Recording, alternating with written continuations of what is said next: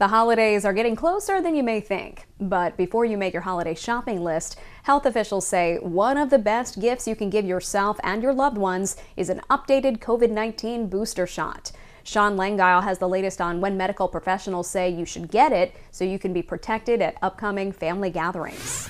The countdown to the holiday season is starting. But as we head into the colder months, the White House says we could also be heading towards a worrisome surge in COVID-19 cases. Officials now urging every eligible American 12 and older to get an updated COVID-19 booster shot by Halloween to help secure the best protection against the virus. Why Halloween? Because it takes a couple of weeks for your immune system to kind of generate the benefit from that vaccine, and that means you will be ready by Thanksgiving. Officials pointing to spikes in new COVID-19 cases, deaths, and hospitalizations experienced across the U.S. over the last 2 winters.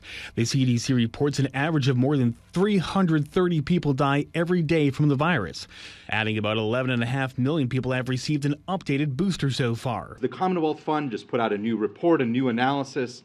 They estimate that we can save as many as 90,000 lives and nearly 1 million hospitalizations if most eligible Americans got their updated vaccines. Meanwhile, health professionals say maintaining an active and healthy lifestyle can help ensure a stronger immune system, which in turn could lower a person's risk of health complications if they were infected with COVID-19. Being really sedentary, we're eating foods that are low in nutrients, all comes together to create a really pro-inflammatory environment within our bodies. And that means that when we get COVID, that COVID-19 infection is then superimposed onto this pre-existing state of inflammation that can contribute to a lot of the poor outcomes that we're seeing with COVID-19. Sean Langile, Fox News.